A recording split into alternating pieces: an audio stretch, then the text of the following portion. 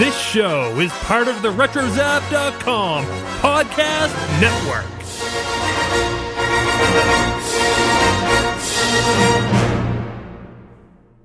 And welcome, everybody, to a very special episode of the Animaniacs. I'm an Animaniac. Some people say I'm out of whack. You can't miss our wild show with my cute sis and my bro. We all act like we're insane, along with Pinky and the Brain, Bobby Squid and Pesto, Scratch and Sniff, Hip Hip Pose, Rito Runt, Chicken Boo, Slappy Doo. We dance and sing and do all kinds of crazy things. Oh, we're the amazing Animaniacs. We'll split your sides in half. We are the most exciting ever. So watch us 'cause you'll love us. We'll be on your TV weekday afternoons right here on Fox.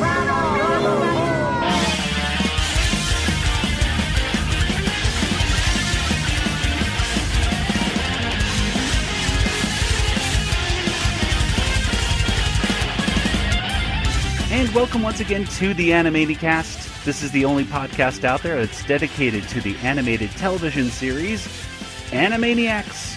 And here we explore the series episode by episode. We talk about all the cultural references and gags that we can talk about. And in the end, we give each and every episode a water tower rating.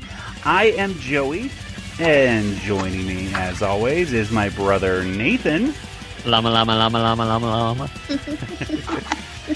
Across the country in Georgia, it's Kelly. I'm hiding from the puppy children. And joining us once again, it's our honorary fourth host of the Animaniacs. It's the creator of Animaniacs himself. It's Mr. Tom Ruegger. Hello, Animaniacs. Hello. Well, we, as many of our longtime listeners might know, we're actually completely done. We're done with all the Animaniacs episodes, or so you would think. Because there's so much to discuss with Animaniacs. There really is. And so we figured, why don't we sit down with Tom and go over the beginning of our story. We're going to be talking about episodes 1 through 10 of Animaniacs. The first 2 weeks of Animaniacs. Way back in 1993. And, Tom has a few little extra things as well for us when we're done with our little conversation. But I'm excited for this because these are a really good bunch of 10 episodes. Nathan, Kelly, what were your thoughts when you were sitting down and kind of going over the list? I know, Nathan, you were able to binge watch all 10 of these episodes. Was it all today that you watched them all? Yep. Oh boy. Okay. Wow. So They're going to be fresh. Well, what are your thoughts on these first 10 episodes, Nathan? Let's start with you, just in general. They're all great. Well, I mean, we did give low water tower ratings on one of these, Ooh. But I think it was better the second time watching it. I don't know. I just I enjoyed all of them quite a bit. So Okay. There's some real classics for sure. Absolutely. And Kelly, what about you? Well, this list has Wally Llama and Hooked on a Ceiling, so it's amazing. Yes, those are two of Kelly's perhaps all-time favorite episodes of Animaniacs, definitely. Yeah, and of course the Nations of the World. Yeah, Oh, my Yakko's goodness. World. Yes. So we have quite a few awesome ones right there. Well, Tom, take us back. 1993. This is now the beginning of the run of Animaniacs, and this is, of course, you started working on the series. What was it? Two years before, really, it premiered. Is that how long We it started fall of 91. We began work on it. That's when the idea struck me, and then we got the crew and the artists and the writers to start coming up with scenarios. We started 2 years ahead of our premiere date. Mm-hmm. So by the time we premiered, we already had about 30 half hours worth of cartoons in the can, Wow. ready to go. Wow. And this offers an incredible luxury when you're trying to make a good first impression.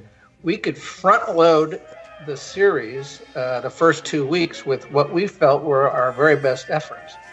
And so to get the best efforts on these cartoons, it was always a kind of a combo of artistry, of animation, of writing, of voice work, of music. So not every cartoon, hit it out of the park, but some of these in the first 2 weeks, in the first month, really captured all the sort of lunacy and irreverence and just charm and fun that we wanted to create in Animaniacs.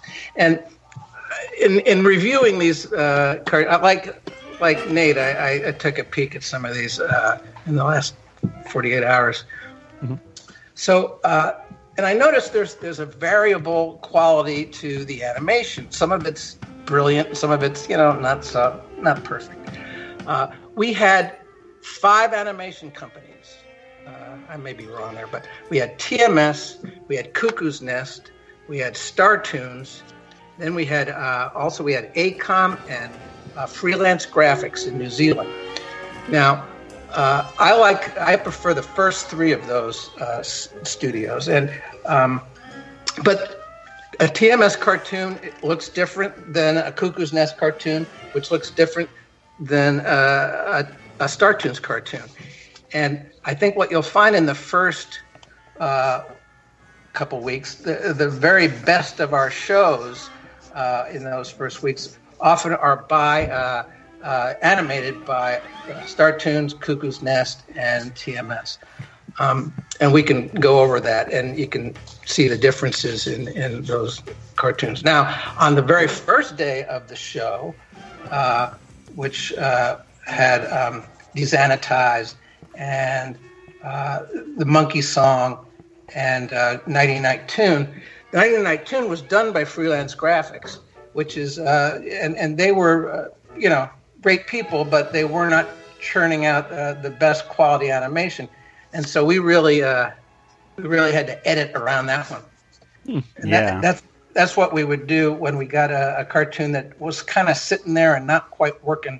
We would just edit the daylights out of it. A 7-minute cartoon would become like a 3.5-minute cartoon. That happened with the Moby Dickster. Which one? What was the title? Yeah, Moby or not Moby, I think is what that was called. It was a great script, but animated so just wildly off model that we had to really pare it down.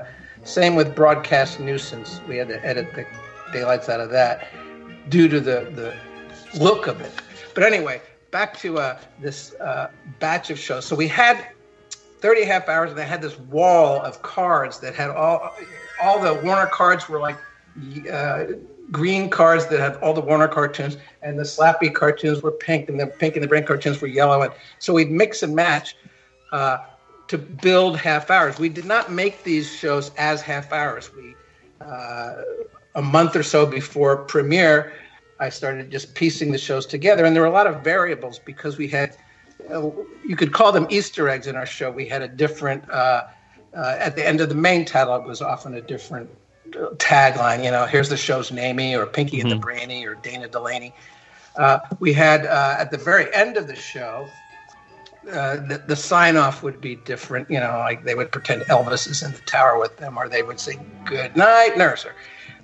But so those were variables. But then within the framework of the show, we had different little bits. We had they would escape from the tower. We had those little cards. We had the Wheel of Morality at the end.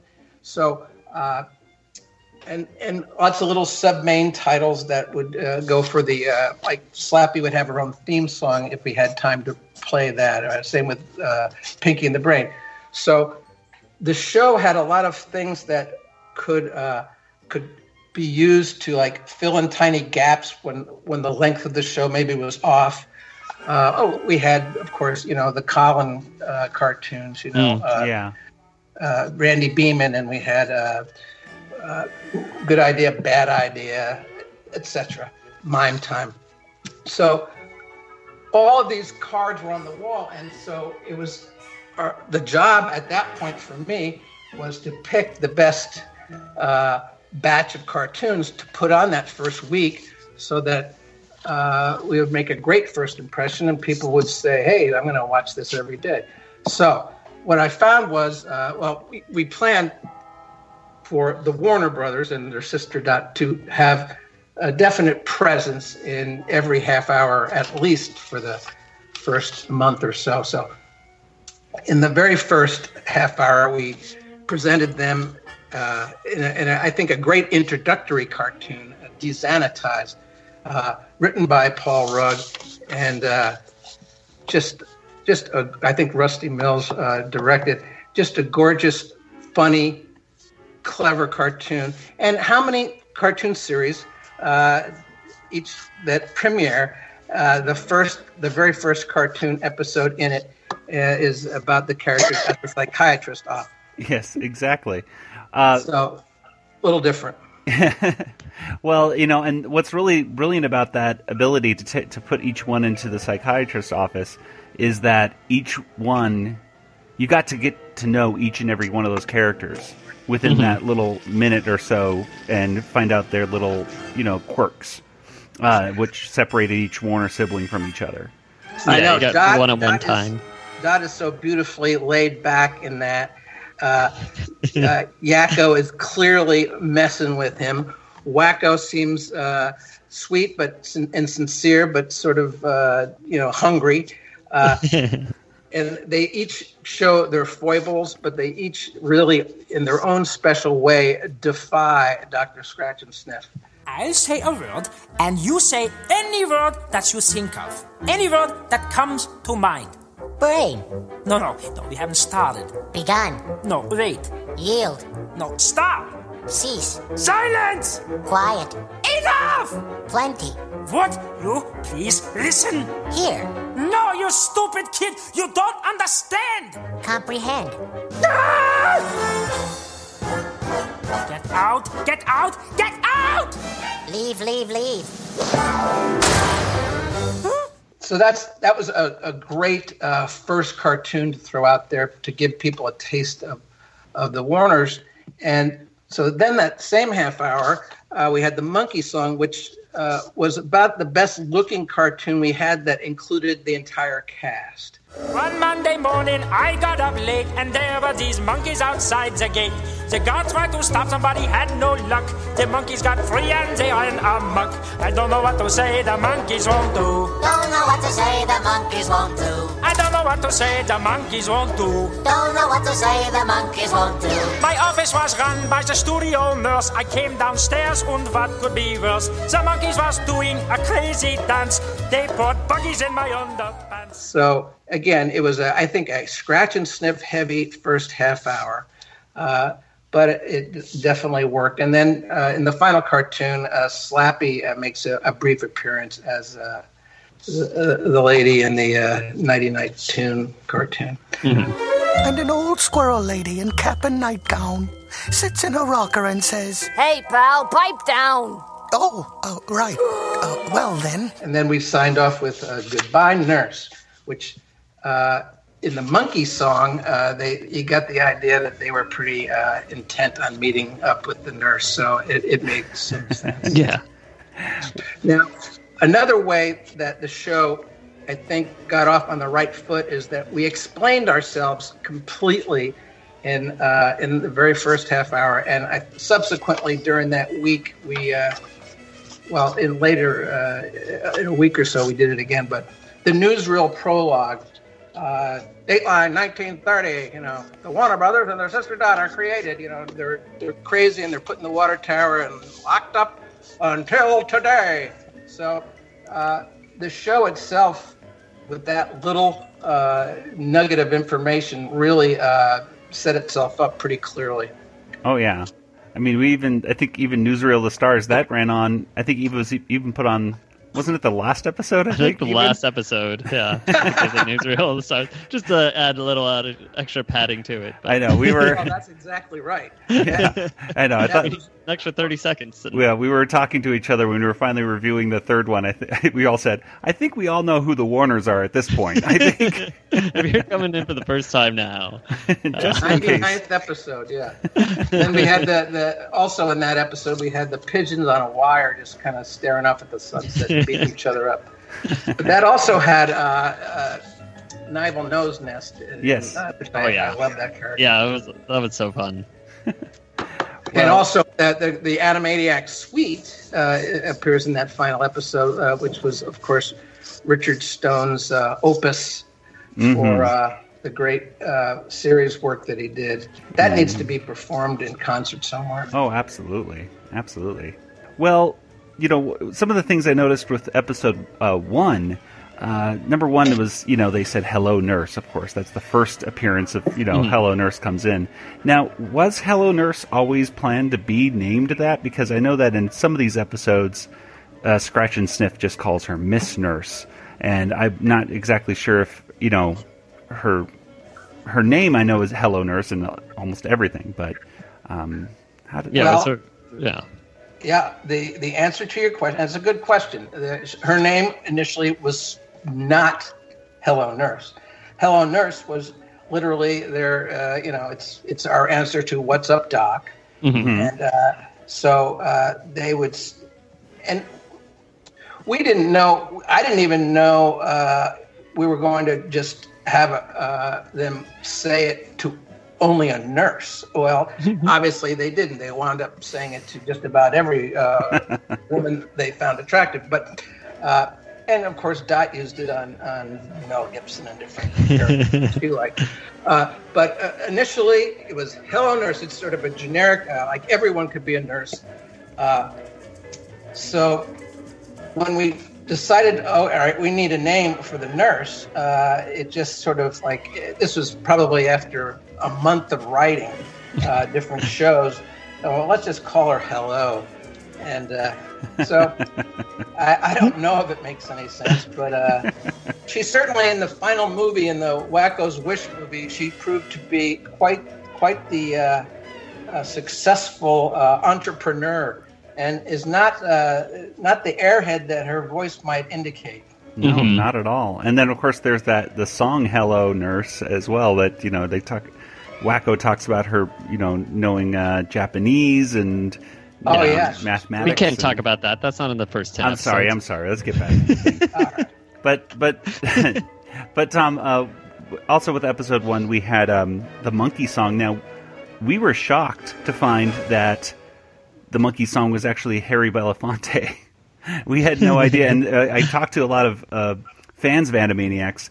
They all thought that, this is just an Animaniacs song.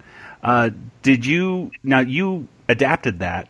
Did you grow up liking the Harry Belafonte song? Exactly. That is exactly correct. Okay. Joe.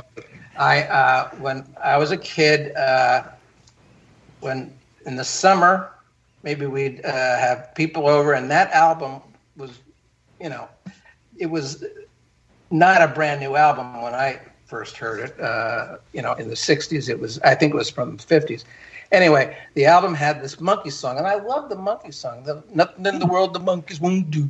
Nothing in the world the monkeys. And so Harry Belafonte, it is my understanding, it was a traditional kind of folk song of the Caribbean.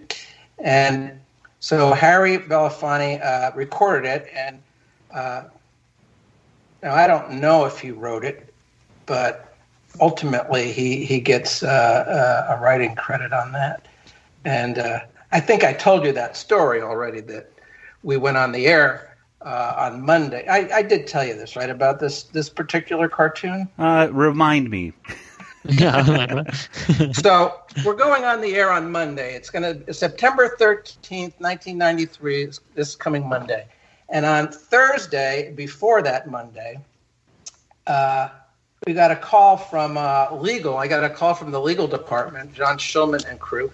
And they said, hey, what's with this monkey song? And I said, what do you mean, what's with this monkey song? Well, we don't have the rights to that. And I said, of course we do. I sent you all the memos for us to line up the rights, and everyone said it was cool. And turns out the ball was dropped by the legal department.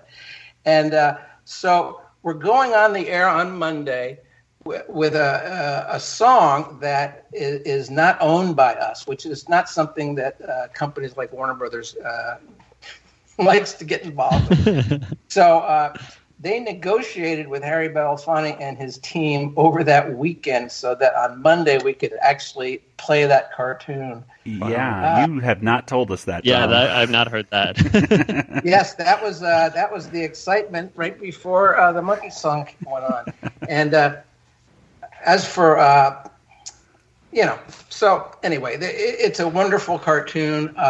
Beautifully animated by TMS. So we have a TMS cartoon right there. We have Desanitized by Cuckoo's Nest. And I'll tell you, when that cartoon, Desanitized, came back from Cuckoo's Nest, and these were the first cartoons. That was the first cartoon we received back from Cuckoo's Nest. And so we had it in the moviola. Literally, we had moviolas back then. And it's going through, making all the noise and everything. And we saw Yakko, Wakko, and Dot, and they were so cute. They were just adorable, and their soft, cute faces, and you just wanted to squeeze them. We were just thrilled, and the way they sort of handled their eyelids, it was just adorable. Now, the monkey song, those cartoons, the TMS cartoons came back too, and they were beautifully animated.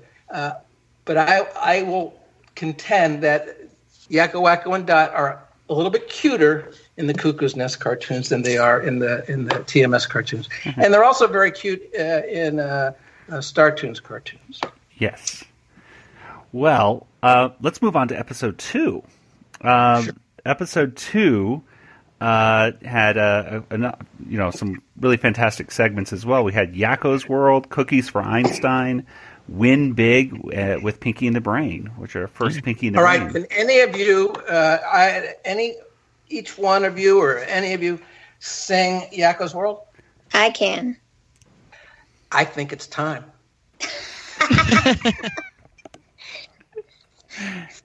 I think. Are you serious? I am serious. Go, Kelly, go. She usually needs to do this after a few drinks. It's been a while since I've done it, but This was from September 14th, 1993. And let's look at how this cartoon has impacted your life, Kelly. Okay. United States, Canada, Mexico, Panama, Haiti, Jamaica, Peru, Republic Dominican, Cuba, Caribbean, Greenland, El Salvador, Puerto Rico, Colombia, Venezuela, Honduras, Guyana, and still Guatemala, Bolivia, then Argentina, Ecuador, Chile, Brazil, Costa Rica, Belize, Nicaragua, Bahamas, Tobago, San Juan, Paraguay, Uruguay, Suriname, Africa, Guyana, Barbados, and Guam, Norway and Sweden, Iceland and Finland, and Germany, now one piece, Switzerland, Austria, Czechoslovakia, Italy, Turkey and Greece, Poland, Romania, Scotland, Albania, Ireland, Russia, Oman, Bulgaria, Saudi Arabia, Hungary, Cyprus, Iraq, and Iran. There, Syria, Lebanon, Israel, Jordan, both Yemen, Kuwait, and Bahrain. The Netherlands, Luxembourg, Belgium, and Portugal, France, and Denmark, and Spain. India, Pakistan, Burma, Afghanistan, Thailand, Nepal, and Bhutan, Cambodia, Malaysia, then Bangladesh, Asia, China, Korea, Japan, Mongolia, Laos, Tibet, Indonesia, the Philippine Islands, Taiwan, Sri Lanka, New Guinea, Sumatra, New Zealand, then Borneo and Vietnam, Tunisia, Morocco, Uganda, Angola, Zimbabwe, Djibouti, Botswana, Mozambique, Gambia, Swaziland, Gambia, Guinea, Algeria, Ghana, Burundi, Lesotho, and Malawi, Togo. The Spanish Sahara is gone. Nigeria, Chad, and Liberia, Egypt, Benin, and Gabon, Tanzania, Somalia, Kenya, and Mali, Sierra Leone, Niger, Dahomey, Namibia, Senegal, Libya, Cameroon, Congo, Zaire, Ethiopia, Guinea-Bissau, Madagascar, Rwanda, Mayoran, Cayman, Hong Kong, Abu Dhabi, Qatar, Yugoslavia, Crete, Mauritania, then Transylvania, Monaco, Liechtenstein, Malta, and Palestine, Fiji, Australia, Sudan. Awesome. Oh my goodness. I usually do it when drunk, but well, I remember that was fabulous. How old were you when you learned that? So 93, so I think about 15, 16. Wow, fabulous. My mom bought me she bought the cassette tape from Best Buy, and it had the lyrics, so I just memorized them. Beautiful. Brilliant. You know, that's I remember when we had Randy Rogel on, he mentioned how he remembered Kelly being able to recite all those. So there you go. It's not Dragon Con. Yes, it's not something many fans can do all the way through. They know that, certainly I can do the first couple lines, but that's I can do the first 3. I can do Baton Rouge, Louisiana on the other one. That's about it. Well, it helped because it helped me out because one time, I wasn't on Jeopardy, but one time there was a Jeopardy clue, and the contestant said Namibia, and I'm like, that's not right. They didn't pronounce it correctly, and they came back after the commercial and it said it's Namibia, and I knew how to spell it because I had the country memorized. So if I'd been on Jeopardy that time, I would have gotten it right. Awesome. Well, that was great. And Thank you. So you and probably thousands of other kids definitely memorized that song. And and that song, of course, has lasted. I think that and the Animaniacs theme song are probably the 2 songs that make the biggest impact from the show. And of course, Robin and Randy are out doing the concerts, the live Animaniacs, and that's a featured song on that. Well, I remember that the country song was a clip they kept showing to promote the show, and that's what really grabbed me. I thought that was amazing and catchy, and I just loved it. I loved the animation of it. I thought it was great. Now, that cartoon, I think I did tell you this one. One of our storyboard artists wanted to make it more complicated and have hats. Have every country represented with a different hat, and Yakko would put on different hats, and it was like, I don't think there's going to be time. As Kelly just demonstrated, there's not enough time, and probably some of those countries, they don't have hats. Yeah, I don't know what Namibia has a hat or not. I don't know. But we may not figure out what that hat is. So that was a big hit song that we did play a lot for commercials. Cookies for Einstein is another excellent Paul Rudd script with Acme equaling E equals MC squared backwards is just brilliant. Mm-hmm. There's the A, that's first. There's a C, that's next. There's an M, you're almost done. There's the E, it's last. Now spell it out. A-C-M-E, that's fine. No, backwards. There's the E, that's last. There's the M, it's next. There's C, you're almost done. There's the A, it's first. What's first is last. E-M-C-A, we're done. Pretty good, Waggle. But your A always looks like a 2.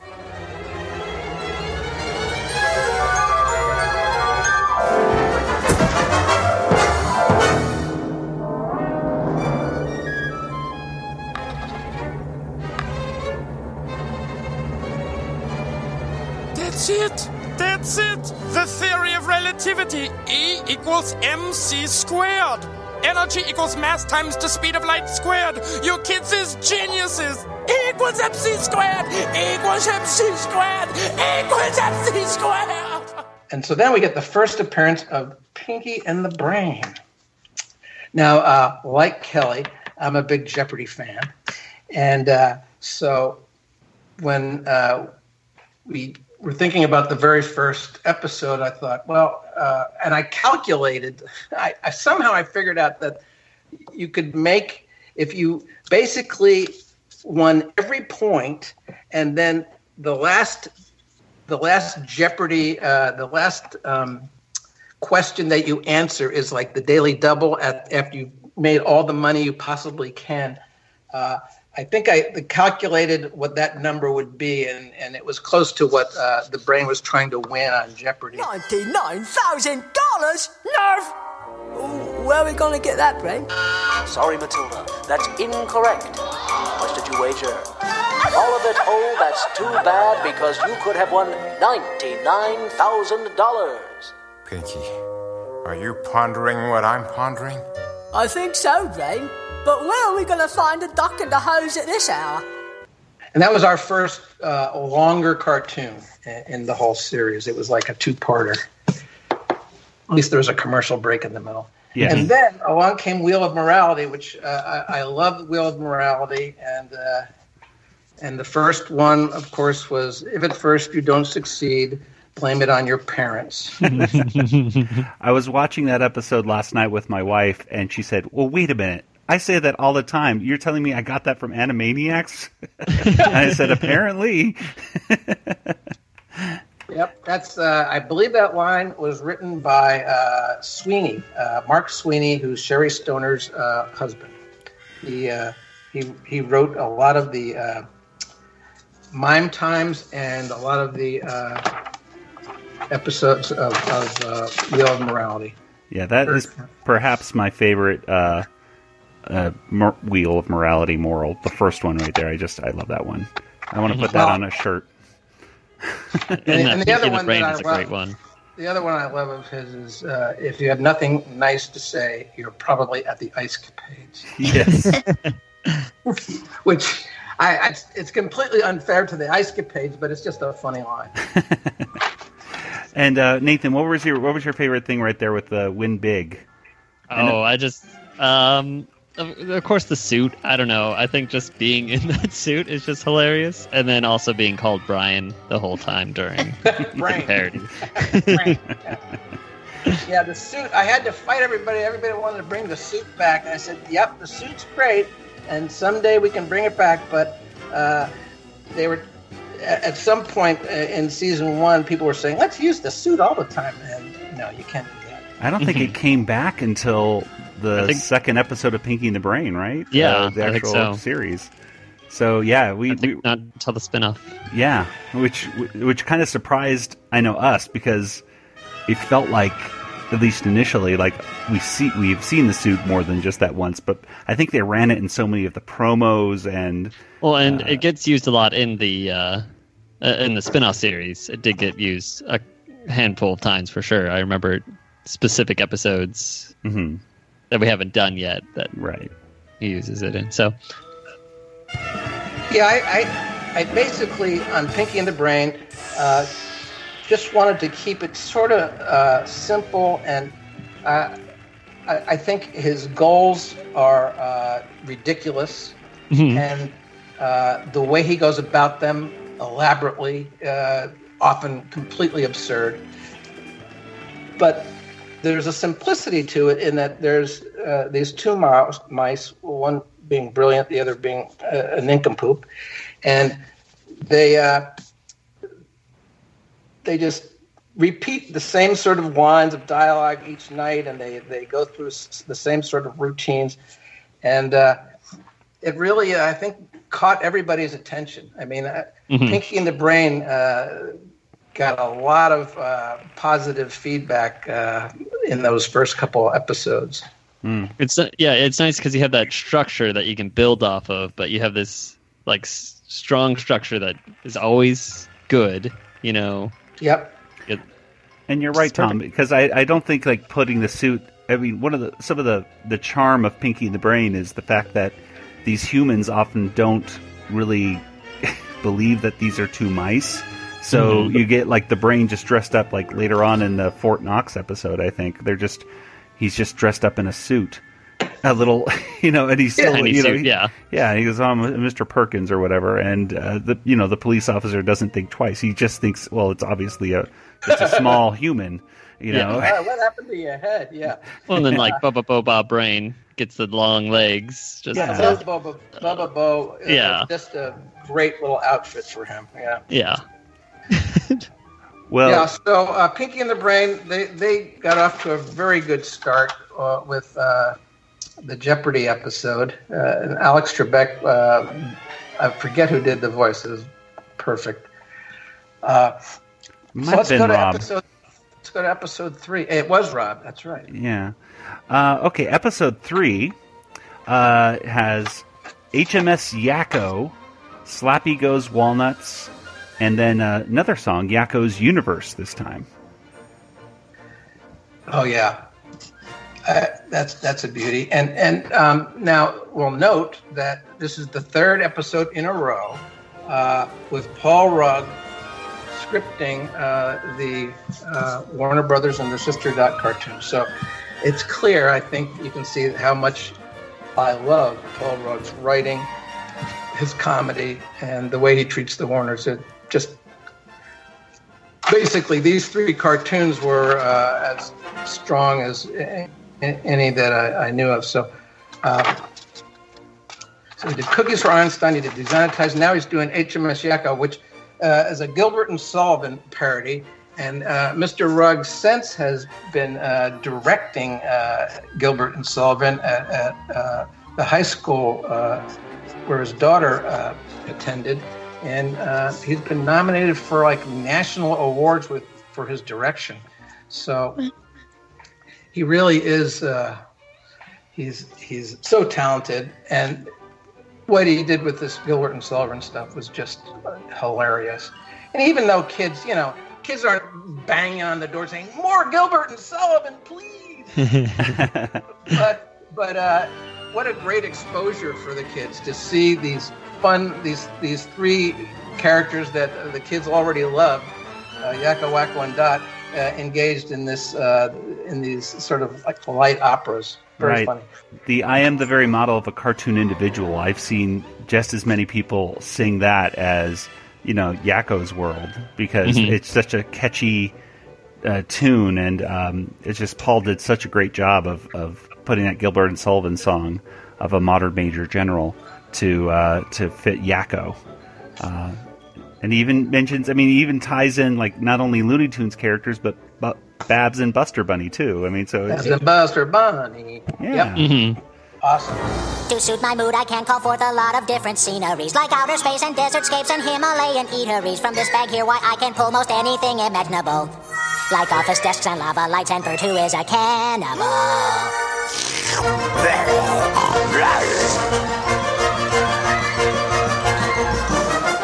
And then, of course, here we have Slappy's very first cartoon, and animated by the beautiful, smart, talented, brilliant animators at Startoons.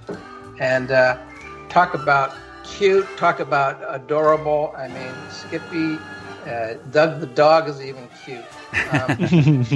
And Sherry Stoner doing the voice of Slappy, just hilarious. I think that's just a wonderful cartoon. And it gives us an example of a different school of animation where Slappy's, tends to use bombs a little bit more than the others. This is a very bomb-centric episode. I think in HMS Yakko, they were sort of blowing up Captain Mel. Anyway, Doug the they dog. use a cannon. Yeah. But this is a beautiful cartoon, and again, Startoons, the John McClanahan and crew just did an awesome job on this one. Yeah, and there's one of the things I did notice, and maybe Sherry Stoner would be the one to ask for this one since she wrote the episode, but there's this really popular line in there where she makes fun of Skippy and says that he's been watching too much of that Bonkers TV show. No wonder you like that Bonkers show. That junk's rotting out your brain there. Now, I know that a few months ago I had joked on April Fool's Day that we were going to change our podcast to the Bonkers cast and just talk about the episodes of Bonkers. Meaning that I never really liked that show at all. I thought it was a horrible, way of Disney trying to rip off Roger Rabbit and make something different. Mm-hmm. But was the way that you guys poked fun at Disney? Did you guys really not like that show? How did that come across? Well, Bonkers. We were working on Animaniacs, and the Bonkers. The people over at Disney were always trying to steal different people that were working on our shows. Oh. So Sherry got called over there by Gary Kreisel. Gary Kreisel was in charge of Disney animation for a while, and he went to DreamWorks, and basically Disney I think they were relieved when he left, and I think when he got to DreamWorks, they were like, "Wait, what's this guy? What's he doing?" Love you, Gary. Anyway, so Sherry they tried to steal Sherry from us, and she went over to Disney, and Gary Kreisel met with her, and he had a big pile of stack of art, and he just looked at Sherry square in the eye, and he said, "You remember Bonkers?" And this is before Bonkers came out. And we were already working on the Warners, who were characters from the past. So he started pitching Bonkers as this character from the past, and it just sounded pretty nasty. So Sherry said thanks, but I'm going to stick with what I'm doing over at Warner's. Yeah, and so no wonder. I mean, oh my gosh, Bonkers was, yeah. No more comments on that. But one of our listeners, who's Noisy Paper Dragon on Twitter, is a Twitter handle. He's a great artist, by the way, and says, "How did it feel like to actually work for Disney later after years of poking fun at them?" Yeah, I thought I was in trouble with that. And Nancy Cantor, basically, she would remind me on almost a weekly basis. Now remember, you're over at Disney now, and we're just going to make cartoons just the Disney way. None of that, fingerprint stuff. None of that double entendre material. Anyway, they really thought I was like just trying to subvert the entire process. But I played by the rules there. Yeah. Yes. Well, before we move on, I just I was watching the episode last night, and I was wondering, with Skippy, he comes in, and this is the first time we're introduced to his character.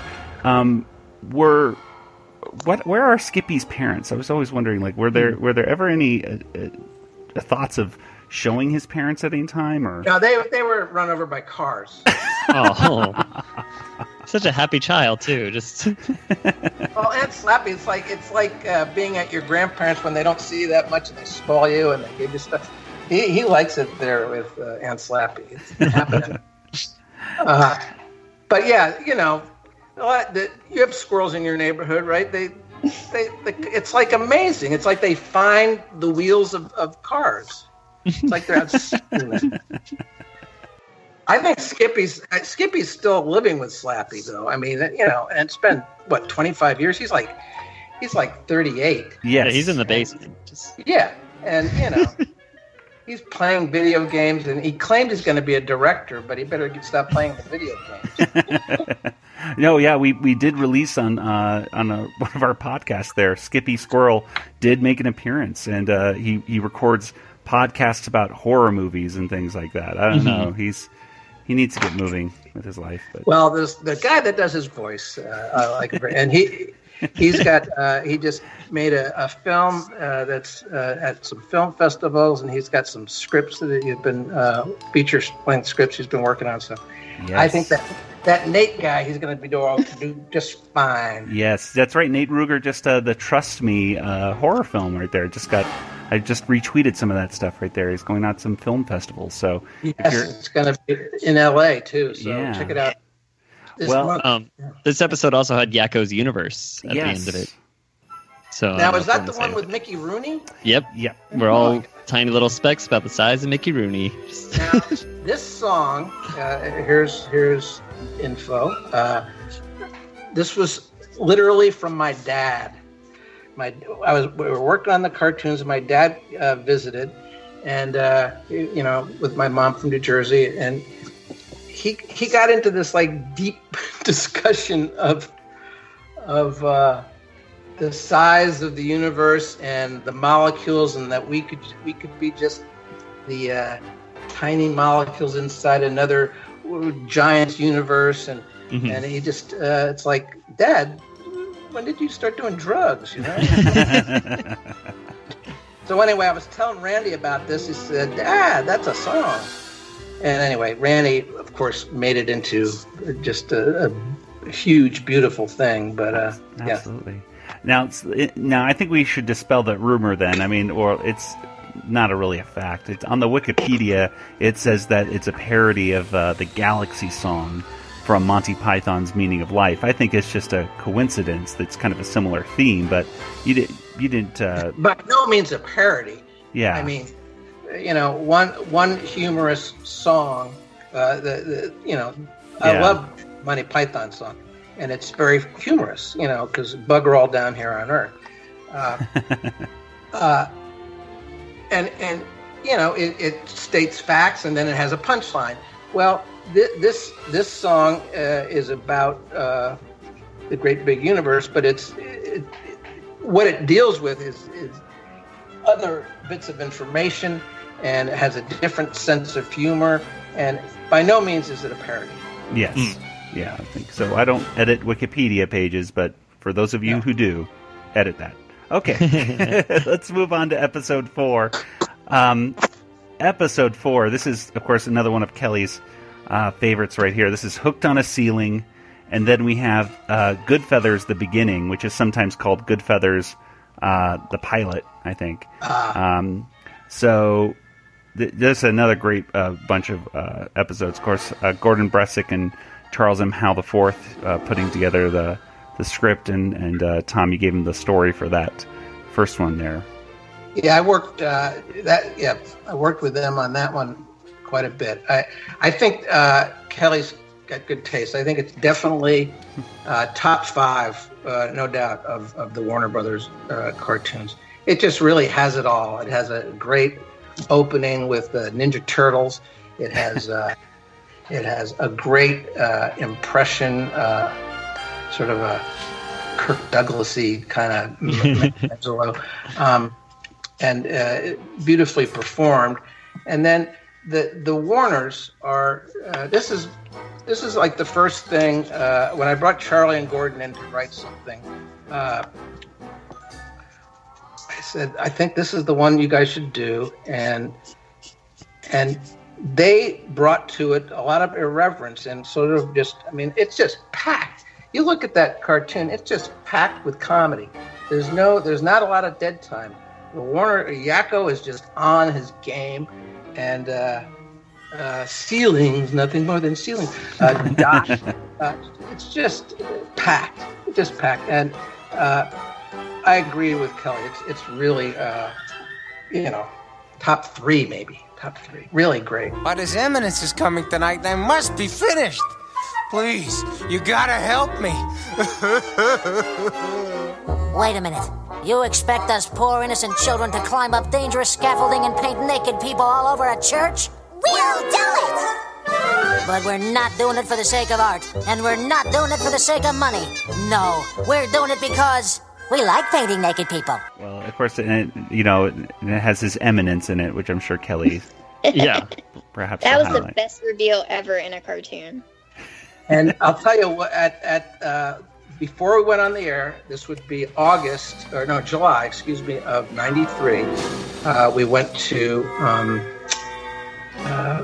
Comic-Con. And this was the cartoon that we played for the crowd. They didn't know what Animaniacs was, but it was a Warner Brothers room. It was a huge room. And we had Tiny Toons. We had been doing that. We've been doing Batman, but... So, Animaniacs is coming on. What is it? Well, we showed this cartoon, and it killed. As they say, it killed, I'm telling you. And I think that Kelly is right. The end with the reveal of His Eminence, you got to know your audience. It worked very well. Yeah. And also, a later cartoon, This Pun for Hire, again, Gordon and Charlie and me, this Gun for Hire had a great sort of DreamWorks, the things that DreamWorks are made of ending that I think was a very sort of fun ending. Well, let's talk about the Good Feathers, the beginning right there. Yes. So we had a great cast. Mm-hmm. Their names were changing constantly. We finally, when we went on the air, they were Squid and Bobby and Pesto. Deanna really nursed these cartoons all along, and I just think she nailed it. I think the voice actors nailed it, and I don't think pigeons have ever been thought of the same since these cartoons were made. No, I don't think there had not been a lot of respectful pigeon cartoons up to this point. And there's some great shots in it too. I mean, there's this great shot of following the three of them from the airport down into the subway, and the camera just pans below, follows them. And then at the end, there's a great shot of Squid. What is he? He's saying like, "Oh, I guess I'm out," and the camera's like shooting him through the hole of the bagel, which is just. That's Greg Reyna. Yeah, Greg Reyna, the director. Just those animating backgrounds. I mean, what a lot of work going down the subway. Oh my golly, it's incredible. Yeah. Fabulous stuff. All right, we did it. Yes, Pesto, you are one swell bird. What do you mean by that? Well, I said you're swell, that's all. You saying that I got a big head? Is that what you're saying? What am I, a bloated, puffy roundhead here to amuse you? No, I didn't say that. I said you're swell. I am swell? Yeah, you're swell. Swell? Yeah. That's it. Here's your swell. I got your swell right here. I'll show you swell. Well, moving on to the end of the first week here with episode 5. And episode 5 had Taming of the Screwy. And so now we're at your first half-hour episode. That's right. This was, I think, just a beautifully made cartoon. Alfred Gimeno directed it. Peter Hastings, with the help of Earl Kress and me, wrote the script. And this had a lot of inside jokes because the people that we were trying to impress, the Warners, they needed to impress these visiting dignitaries from Japan, and the caricatures we used of those visitors were the caricatures of the people at TMS that were actually making the cartoon. So this was a TMS produced cartoon. Also, it's clearly, what would you compare it to? My Fair Lady, where they're trying to be Scratch and Sniff is trying to teach them how to behave. But if you want to go for the comedy, I base it on Hoi Polloi, which is a Three Stooges short from late 30s, Hoi Polloi, and it really closely follows Hoi Polloi. Okay. Yeah. Commence. Oh, see the cat. Does the mouse see the cat? Yes, the dirty rat. Oh. Proceed. Oh, see the deer. Has the deer a little doe? Why, certainly. $2. Oh! Boys, I don't want to lose my temper, but this has been going on for 2 months. Listen, I have $10,000 at stake. Now, please, concentrate!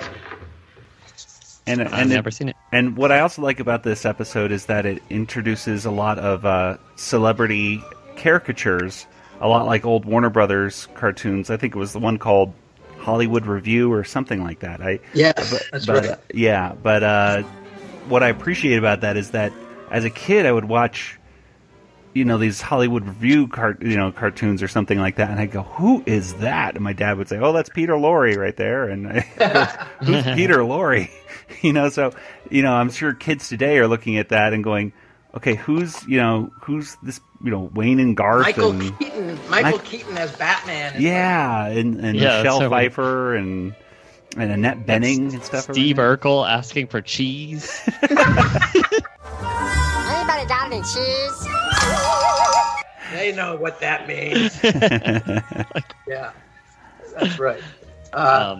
Nicely done cartoon, nicely made. Well, this was also our first. I was writing down some of the firsts in here, and it was the first "Good night, everybody," I believe, is said in this one. Good night, everybody. Yep. So. And the first time Dot has one of her pets, And, of course, the first time Mr. Director makes his premiere in this one as one of Dot's pets, which is so weird. That is weird. But see, we had already made the cartoon, but it hadn't been included in a half hour yet. Yeah. So I remember, okay, Jerry Lewis is in here. This is interesting. But and then, of course, Wacko's drum riff, which is, recycled very often. We made that. The minute I saw that, I said, okay, let's get the negative on that and print up a few copies. We're going to need that. Now we will work on our diction. How do we avoid bad elocution? Stay inside during a thunderstorm. Shut up. That's John Mariano. He's the voice of Bobby from The Goodfeathers. And you're listening to the Animaniacast. Will you untie me now? Shh, go it. I'm listening to the program. So that was the first week. We're done with the first week. Yay! First week's done. We were on Fox at that point, and we had great ratings. So yeah, we were excellent. How was your anxiety or anything like that before? I mean, at the beginning of the week, were you pretty confident that it was that you had it and you were good to go, or You never know. You never know. It was my favorite cartoons I was ever involved in. And basically I was just trying to create the same experience I had when I would watch Looney Tunes when I was a kid. And that experience was just like elation at these crazy characters, just creating nonsense and fun. So, and they had a lot of charm too. So, I knew that this batch of shows, certainly the first 10 half hours, were packed with good things, and so I didn't imagine it wasn't going to be successful. I really didn't. Yeah. Well, it definitely took off, and I remember, this first week, just running home from school to check it out, and the rest is history. So, let's go to week 2 here. Episode 6. Episode 6, Temporary Insanity. Then we have Mindy and Buttons with Operation Lollipop, and then a song of What Are We? Which I know a lot of people still ask, what are the Warners? Can I just tell them? Yes, what are we? Maybe we are dogs, cute little dogs. We're just cute. Is that the punchline of it? They're just cute. Yeah, well, yeah. But of course, they are they're cartoon characters. We do know that. That's what they are. They are cartoon characters from the 30s. And, I spent a lot of time watching ancient cartoons when I was young. And there were cartoons where, I think they were like Farmer Alfalfa cartoons, where they would just have this cycle. They were black and white cartoons. The background is usually just white. And they'd have these animals going into like a stadium, filling up the stadium. And they would be on a cycle of just one animal after another. And quite honestly, you didn't know what these things were. I mean, I guess they were supposed to be mice and cats and dogs and hippos. But, they weren't that close. So, Yakko, Wacko, and Dot are from that school. Of course, we had the good fortune and time and resources to spend some time designing them so they look cool and they look great. So they're from that era when they were making cartoons, and when they were first drawn, I suspect they said, well, what is that? Is that a dog or a cat? I don't know, it's just a cartoon character. So that's the concept of that. Well, Temporary Insanity, of course, this is when another Paul Rugg script. They're filling in for Mr. Plotz's secretary. Yeah.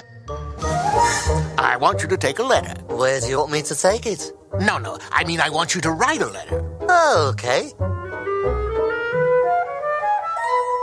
Dear Santa, I have been ever so good this year. I would like a new mallet and a shiny brass anvil. No. Write a letter for me. Well, I don't know what you want for Christmas. And just wonderful energy, and it makes it makes working in an office look like fun, and which is quite a trick. They certainly were having fun. Of course, they drive Potts out of his mind, and So here we are. We're on our 6th day. So Paul has written, I think, 4 Warners now, and the other 2, Tammy the Screwy was Peter and me and Earl, and Gordon and Charlie and me on the other one. So Rugg clearly has the inside track on the Warners. He knows what he's doing. Yeah, this is another great one where they each have their own separate interactions, just like Xanatai. And Mike Gerard, by the way, he's right here with episodes 6 and 7 and 8. These are literally Mike Gerard directed half hours. So he may not have had anything in the first week. Well, but he's just churning them out in week 2. Mm-hmm. And then, of course, you have Mindy and Buttons right there. So the characters that barely made it in, as we know, from their talks, if it wasn't for one of Spielberg's children. Now, Barry Caldwell boarded this one. And Peter wrote it. Barry Caldwell really kind of directed this along with Mike Gerard, and it's very adorable. I mean, it's a very cute thing, and Buttons is adorable. So, I think it got off to a good start. And then Deanna Oliver really developed this character because based on a neighbor whose child was basically leashed to a tree in the front yard, and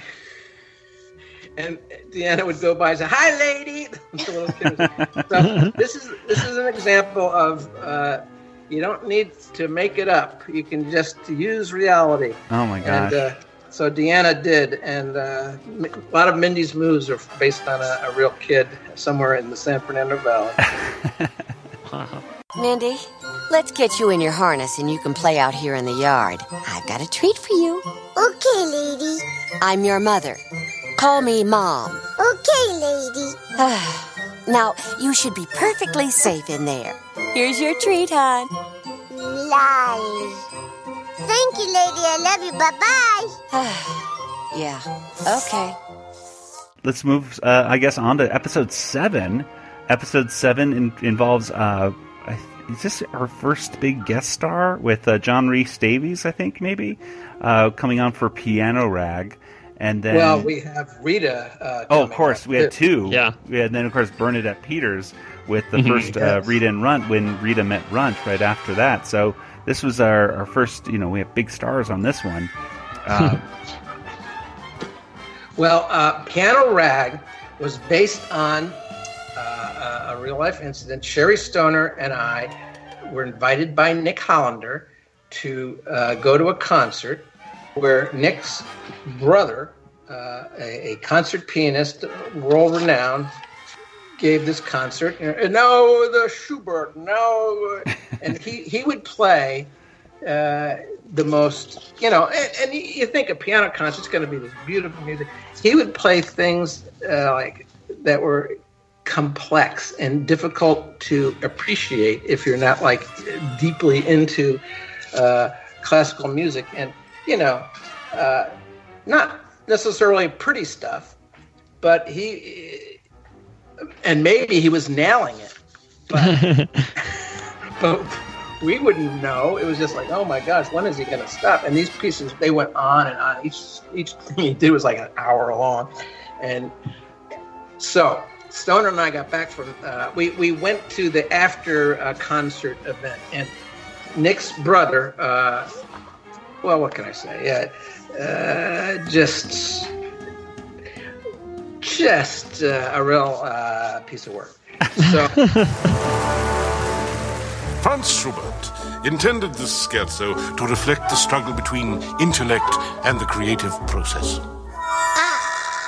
I don't think he's a magician. Sure he is. This is just a setup. Hey, mister, pull a rabbit out of your pants. What are you, leaky tires? And so the cartoon itself is Nick and Sherry, and I sat with them and we worked on it. Basically, it was reliving that night, as if the Warners had been in the audience the whole time. So we have the Warners being chased by Ralph the Guardian, Scratch and Sniff, and Hello Nurse, and they're trying to elude them. They go into this concert, and there's Nick Hollander's brother. And by the way, the caricature of the concert pianist is of Nick Hollander's brother. And Nick Hollander appears as the guy sweeping the floor and pushing the piano off stage. He's the stagehand. Anyway, I think the cartoon's great, and yeah, based on real life. Well, and then of course we have Rita when Rita met Runt, so we're setting up these two characters right here. Just a great intro, I think, to the two characters. Now, did Bernadette Peters? Did you record that? She didn't come to L.A., did she? Or yes, she did. She did. Oh, yes. Okay. She came to L.A. for every one of her songs, every recording session, and we would do maybe 2 Rita and Runts when she was out, and and then she would learn the song there at the session. She probably, we sent her a tape, but she didn't have the time to really focus on it until she got to the session. And then she was her basically her own director, and she'd sing and we'd play it back, and she'd say, "Oh no, I screwed this up. We got to fix this." And we thought she was hitting it on the first take, but she knew better. Yeah, this first initial song is, I think, a lot different than many of the following ones. I don't know music terminology that well, but it has a different kind of beat to it, I suppose you could say. What's the song? Which song is it? Humans Don't Mean Much to Me, Yeah. I think. Yeah. This is Sherry in her bitter mode.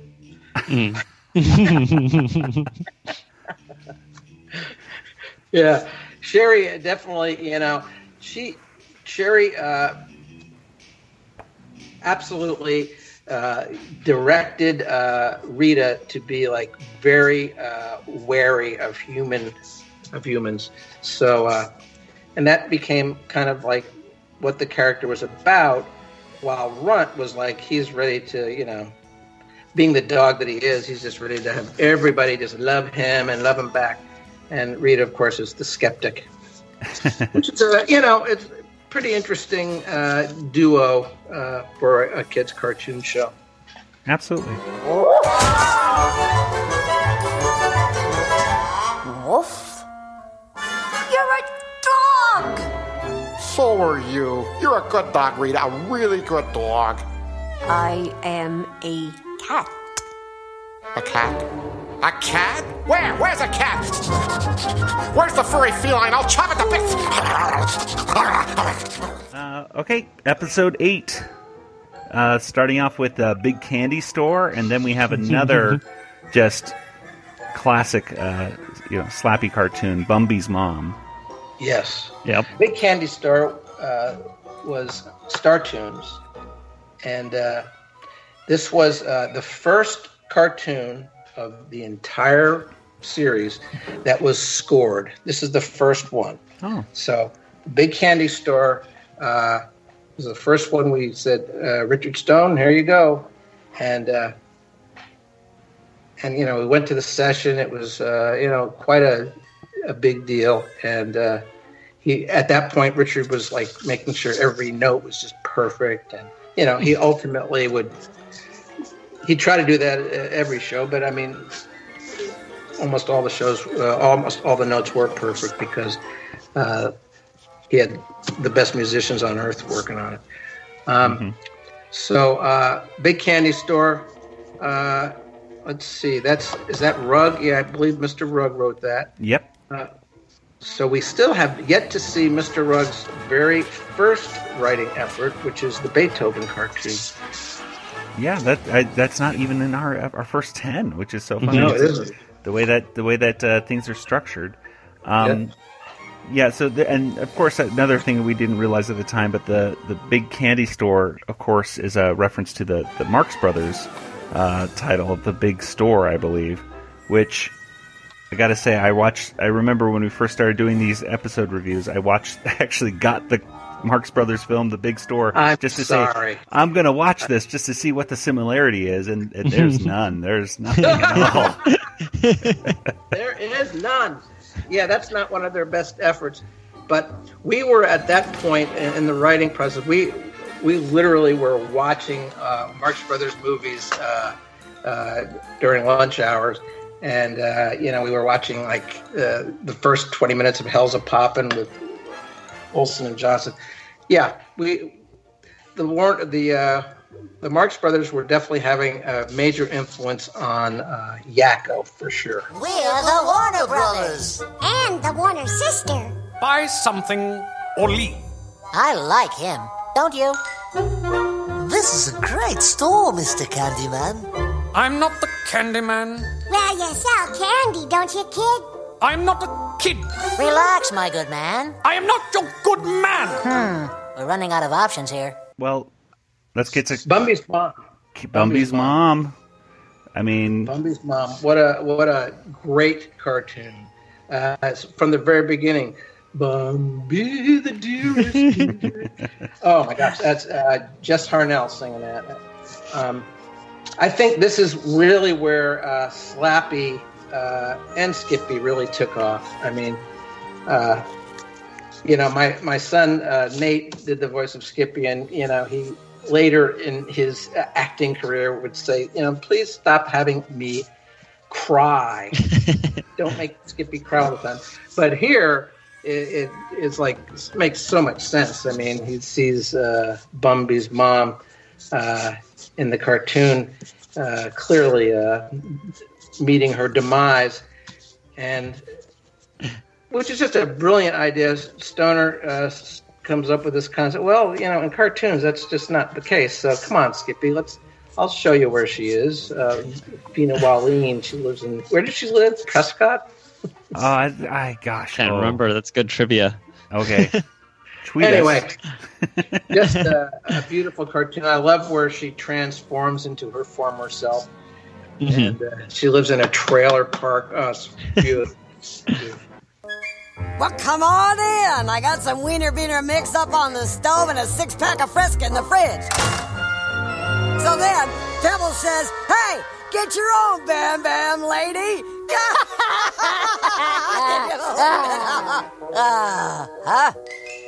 What's with you? That's not Bumby's mom. She's old. Tactless, yet rude. Oh, and that's the first ones where we see Randy Beeman's or the Collins segments right there too. So we yes, get to see those. And she felt a lick, and she thought it was her dog licking her feet, but it wasn't. It was this crazy guy that did that a lot. Okay, bye.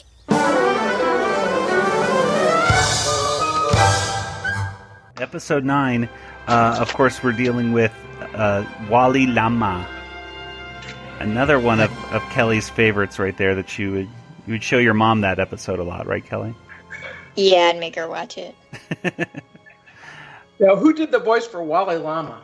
Oh, I'm forgetting his name. He played the kind of similar kind of character in All of Me. He was a guest star. I forget his name. Was he in Ghost, the movie? He may. I don't think so. I think that's a different guy. But he voiced some folks like in a character in the DuckTales movie. It's not Libertini, right? Yes, I think that's it. I think that's it. Yeah. He's great, and this is a beautiful cartoon. And they drive Wally, of course, crazy. What do they want from him, Kelly? They want to ask him a question and want to know, why do hot dog packages come in, I don't know, hot dogs come in packages of 6 and hot dog buns come in packages of 8, or whatever the number is. 8 and 10 or something. Yeah, I can't remember what. Yeah. And he did not know the answer to that, so he loses. Here's our question. Why do hot dogs come in packages of 10 and hot dog buns come in packages of 8?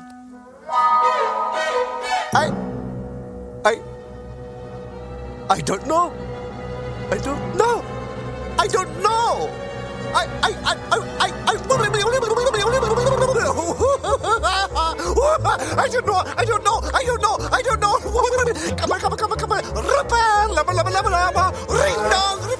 Now it was again, just a really beautiful cartoon. Funny, silly. The Warners really are proving themselves to be unique characters doing things that no other cartoon characters are doing, which I think really gave them, a new place in the cartoon firmament. They're not like Bugs. They're not like Daffy. They're not, they're not Mickey Mouse, Donald Duck.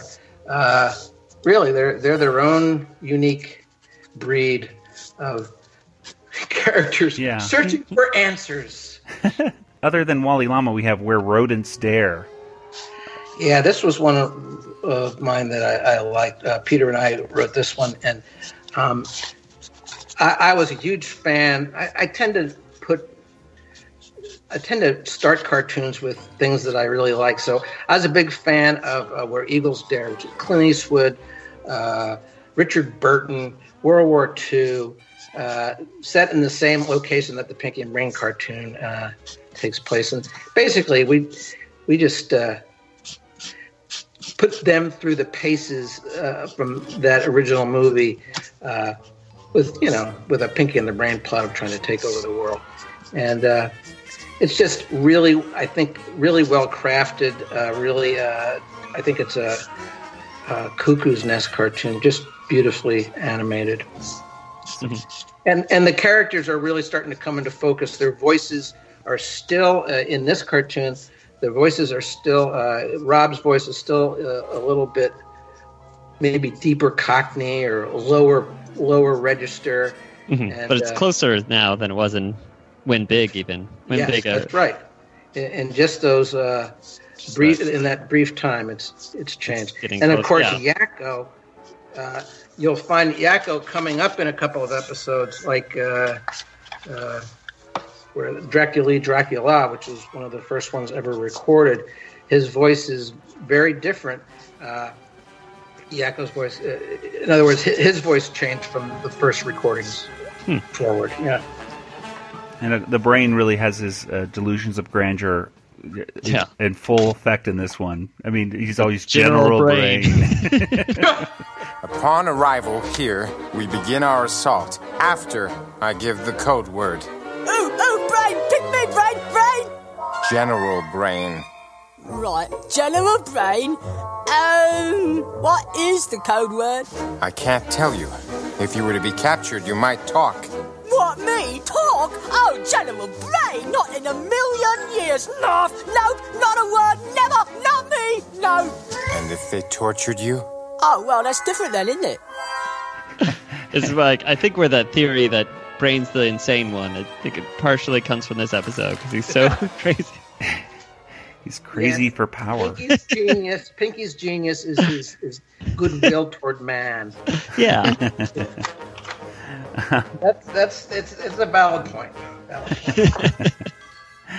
Well, let's wrap it up here with episode 10, and this is King Yakko.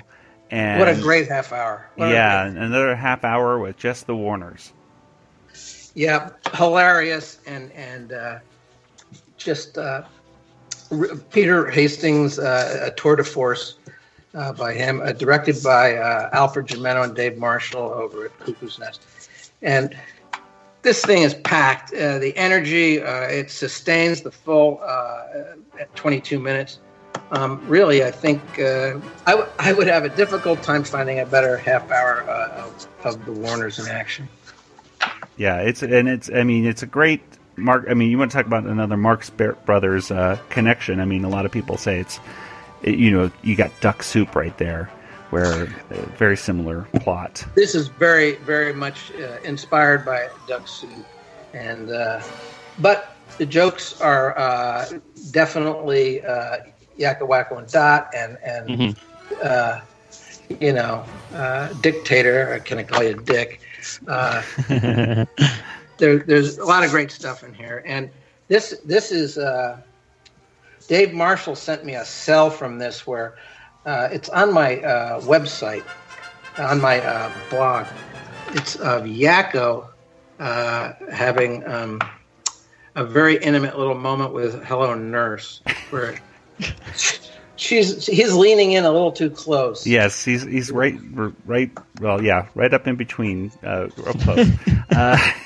And so that was first animated that way, and we were not allowed to keep that. So, but, Dave sent me the cell. It was very nice. And there's also a very obscure, sire, oh yes, joke in there too. Later. Yeah. Hurry, Your Majesty. These are desperate times. You must meet the cabinet. Hello, I'm Yakko. Nice to meet you. Oh, the pleasure's all mine. Sire? Wait till we're alone. It's a double entendre. Yes. Yes. And those work because if you're just looking for the basic meaning of what's being said, it's not offensive. If you're looking for a joke, it's funny, and if you're looking to be offended, there you go.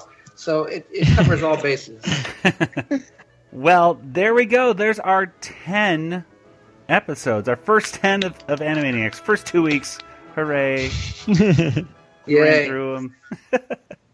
Well, before we wrap things up for today, we have a special 150th episode game to play. Woohoo! It's our 150th episode, which is amazing and shocking. I can't believe it. So Tom has brought along some very special audio for us to listen to. This is how would you describe this, Tom? Well, I'll just tell you specifically what we called them. These little pieces of music were called sub-main titles. When an episode's title would show up, say HMS Yakko or Slappy Goes Walnuts, under that card for 4.5 seconds would be a little piece of music. So Richard Stone and his gang, the Bernsteins, they created a bunch of these little sub-main title pieces of music. And some of them were earmarked specifically for a certain franchise in the Animaniacs series. Others, less so. But what we're going to do here, we're going to play a bunch of these. I'll play the sub-main title, and then Kelly, Nate, and Joey will give their best guess as to what brand of cartoons that sub-main title went to. Okay. Which franchise. All right.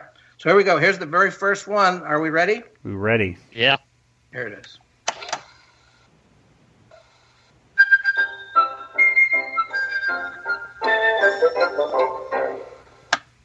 Kelly. Buttons and Mindy. Nate. I was going to say Slappy the Squirrel, but now I think I'm all wrong.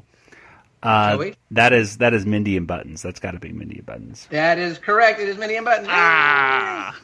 All right, we're going to go to the next one. Hang on. Take 62. Thank you. 1, 2.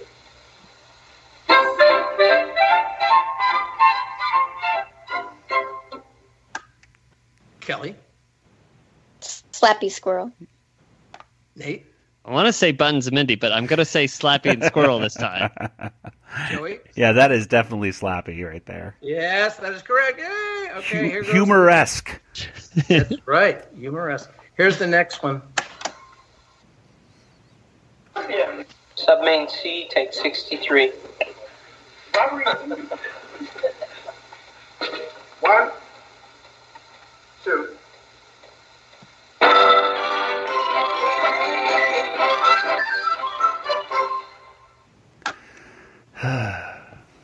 Okay. Kelly. Oh, that was a tough one. The Warners. All right, Nate. Sounds pretty good. I'll try something weird and say Chicken Boo. Oh, Yeah, I I was gonna say the Warners, but I think Nathan hit it with the turkey and the straw. It's got to be Chicken Boo, I think. And the answer is Chicken Boo. Nate's right. Yay. All right, Yeah. All right, ready for the next one? Yes. Here we go. This is the next entry in our sub-main title game. Submain AA, take 73. 1, 2.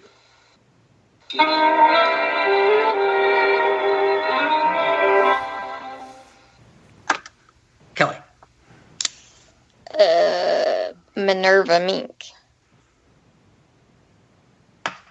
Nate. I also think it's Minerva Mink. And I'm gonna go in there as well. Minerva Mink. Rita and Run. Oh. It just sounds so like sexy. That's all right. You know? Like Jessica Rabbit, it reminds me of. Now, we did use it for Minerva, but it was initially used for Rita. Yes. So, anyway, I'm not going to give you any points. Okay. That was a trick question. Yeah. This next one you're going to get fast. Submain AD, take 76. 1, 2, 3, 4, 2.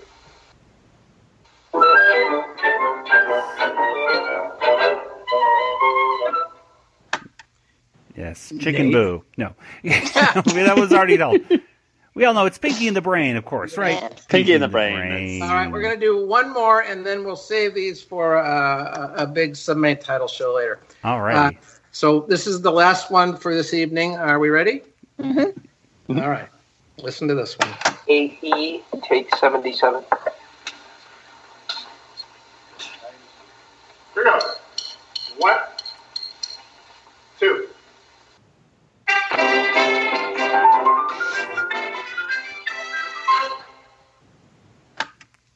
Kelly. The Hip Hippos. The Hip Hippos. Yeah, that's the Hip Hippos, and right, Tom, right. That is absolutely correct. Cool. Okay. Yeah, okay. It was another trick. Now, yeah, exactly. Now that right there, they did have words to that theme song, I think, too, or at least an extended theme song. Do you happen to know off the top of your head if the theme song came first, or if the little stinger thing right there came what was the song?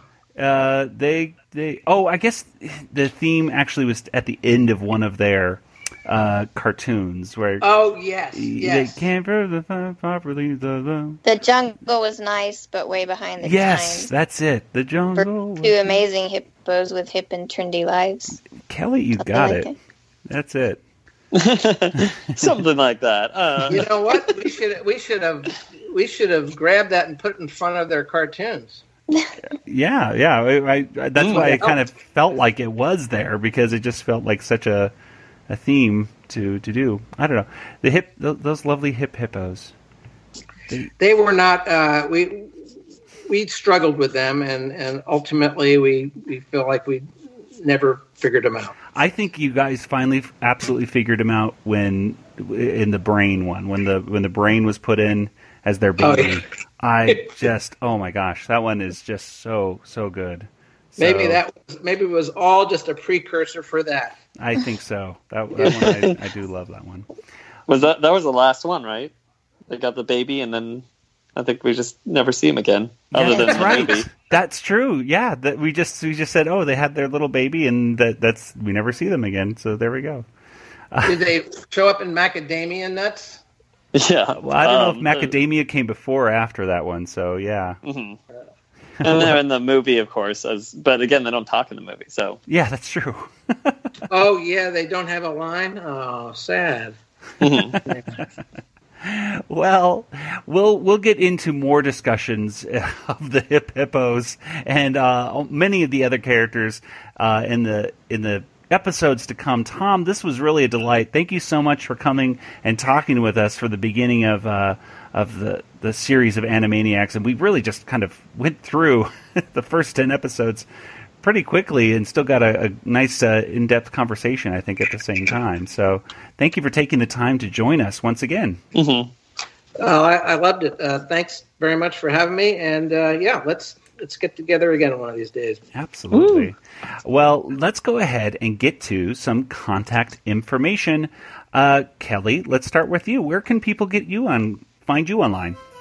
I'm on Twitter at Yoda Princess, YODAPRNCSS, or email Kelly at BigShinyRobot.com.